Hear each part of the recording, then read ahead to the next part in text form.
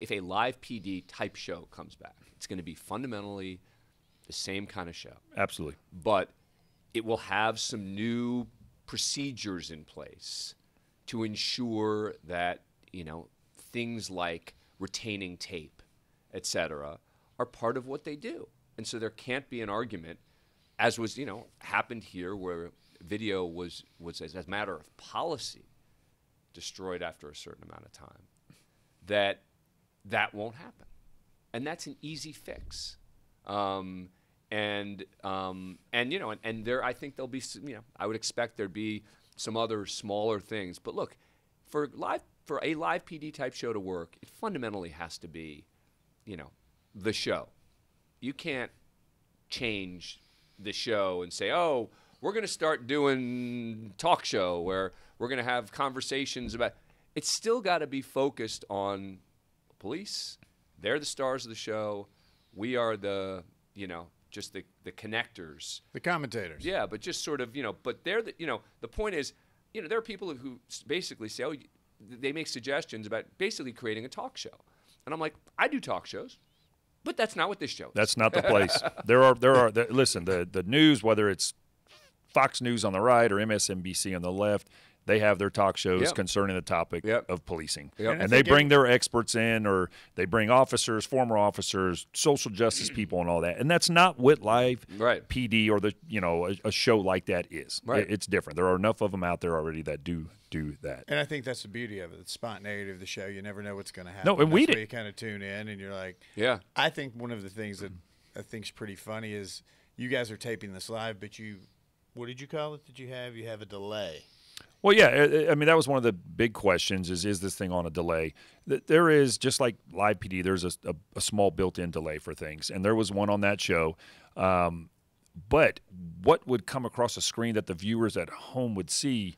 We're shooting it in real time. It's shot in real time. Yeah. We're seeing it for our first time as it happens as well. Because it's police work, because, there was an incident where someone shot themselves.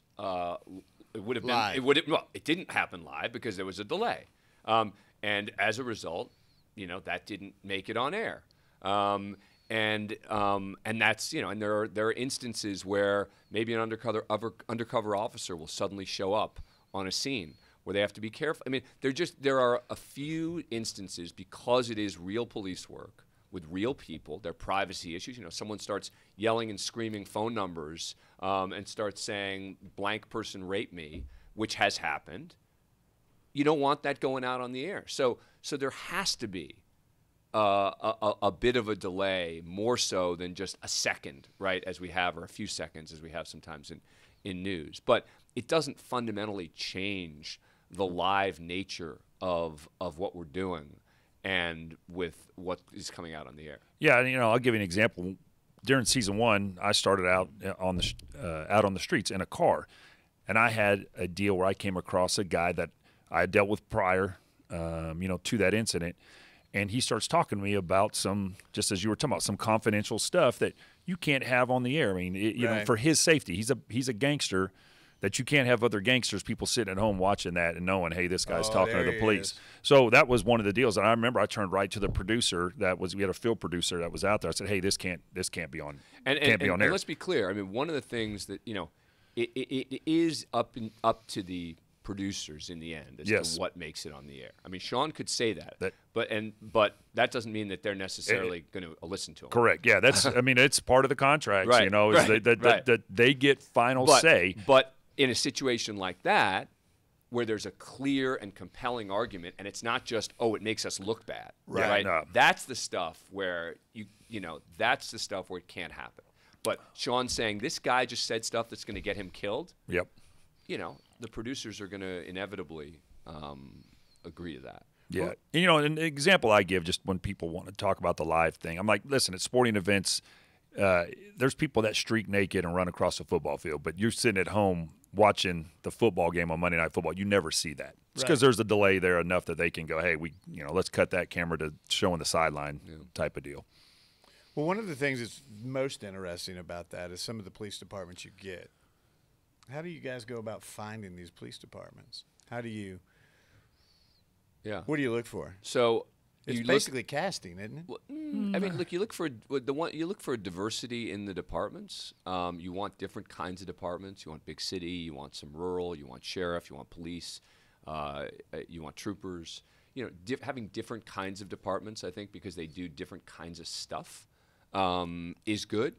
You know, we don't get to decide which officers go out. I mean, Sean can tell you from behind the scenes that the department decides. Yeah, yeah, and so listen, I mean, we have a pre-show meeting, a production meeting before every episode, and we sit in there, and I don't want to call it a lineup, but we literally get handed a piece of paper, and it tells us what departments are on and what officers are riding that night, and that's the first we know about it, and the people that are involved in the production, the departments pick, you know, who they want to have representing their police department on television. And we have zero say about it. And listen, there's some officers that we have boring nights because they're officers who are not good characters. Exactly. That's policing. That's right. and that's exactly it. And that's so going back to you asking about the departments. It is. You want to show the diversity. You don't want to just show one type of policing that has happened, and that's why it's literally spread from Florida to Washington, or you know, from Connecticut to Southern California. It's going to show, hey, this is policing in America. And these are the different things in different parts of the country that these men and women are dealing with. Well, I kind of feel like I'm interviewing you guys for Live PD, so I'm going to roll this back a little bit. So, tell me about your first experience with Live PD. You know, when the crew came in, they kind of set up shop right there in our office in the gang unit, and you know, just because it was a brand new show. I don't know, maybe a week or two before it actually went on air, I think they started writing with us just for them to kind of start working out some of the technical things of sending this back to New York and how do they get it out on air and stuff like that. And then we went live. We went live on a Friday night, and it was for 2 hours. 2 hours flies by. The show, and correct me or feel free to jump in anytime, Dan, you know, it started building up a viewership pretty rapidly over the first few weeks. But you know, it took some time. It did. It took time. Yeah. But it's not like immediately it was no, it on wasn't and like everyone was like, "Oh my God, this is it." No. And then they wanted to, hey, we're going to try a third hour because it's, you know, I don't want to say stories. Police work is not a story. It's not a fictional created thing. I mean, they're real events that are happening out there. You know, as far as the profession and that were happening on the show, but in policing, you can have an incident. We'll say an armed robbery.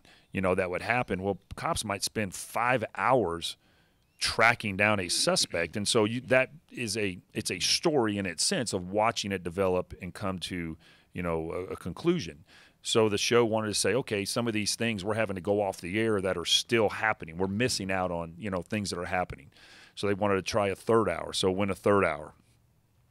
Found out it was better for the show. Yeah. So pretty soon there was 3 hours every Friday. And then I remember the time, hey, we want to try a Saturday. Well, I had Saturdays off, and I was not a fan of it. I was like, shit, man, I'm already giving up my Friday night, you know, to be a part of the show because I work typically during the day. Obviously, we worked a lot of evenings anyways. But so we tried a Saturday night, and again, it went well, and it was Friday and Saturdays every weekend from then on, and occasionally a Wednesday or a Thursday or a Tuesday they'd throw an episode in. So it is, you know, a police officer's car is his office. That's like thinking about having somebody, 2 or 3 people just sitting in your office documenting everything you do. It takes a little while to get used to, you know, just having you and your partner and then 2 guys sitting in the back seat of your car. Now, I will say this, and I 100% mean this, they can't ask to go to any type of call that pops out on the radio. They don't ask to stop a car. They don't ask, hey, that person over there is, you know, dressed interesting. Let's get out and talk to them. They have zero input on any of that. It's whatever the officers are going to do or whatever the radio, you know, directs that officer to do, the police radio. And then they just document it. So the only time they are really talking, interacting with this is a call would go out on the radio. Well, they're not familiar with police 10 codes or something like that, and all of a sudden, you know, I hammer the gas down and I start taking off to something, and they're like, where are we going? What are we heading to? Adam 12. And so you tell them, hey man, there's guys are in a foot chase. We're 4 blocks away.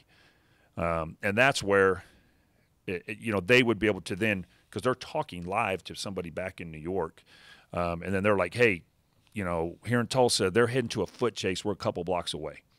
And so that's when Dan goes back to what Dan was talking about. That's how focused people have to be to quickly make these decisions for us to, fast forward to back in studio to go, hey, we're going to jump to Tulsa. They're heading to a foot chase right now. Gotcha. Well, then let's fast forward a little bit. How did he end up? I know he did a couple of guest spots, right? Who Sticks? Yeah. Yeah. I mean, look, he came. What we were doing is we'd have different officers who were in the field come in and do analysis, talk about what's happening, et cetera. Sean was one of them. And, he took pretty naturally to it. I think that sort of led to a more regular gig with him. And it ended up, in the end, coinciding with probably would have been his retirement time anyway. I think it all ended up working out pretty well.